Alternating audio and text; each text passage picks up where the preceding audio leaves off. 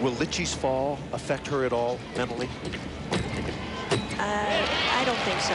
I think she'll be able to pull it back up and really focus on what she needs to do on the floor exercise.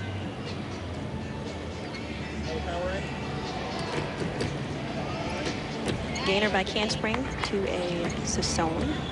Robin Hawkins 9-9-0 on her floor exercise.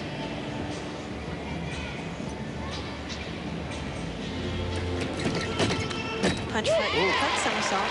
A perfect landing there. Now that is a blind landing. She doesn't see the beam until she actually lands on it. So it takes tons and tons of practice to be able to perform such a skill. Nicely done. Very nicely done. It looks as if she was on the floor that time, huh?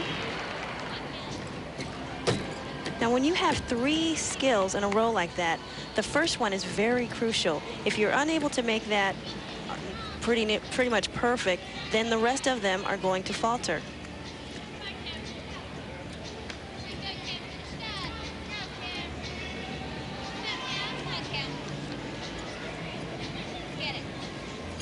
I think I now see why she's ranked #1 in the nation.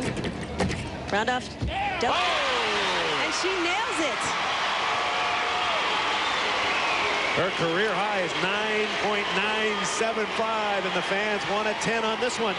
She's never had a 10 on the beam. I don't know, this may be her night.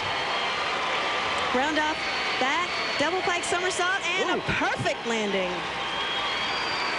Kim Arnold, a senior from Portland, Oregon. Once again, in case you missed it, the top gymnast in the country, and she gets a 10.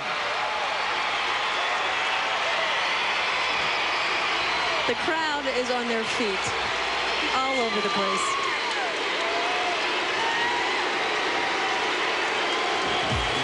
Stegman Coliseum going bananas. Kim Arnold completing the 10. And we'll be right back.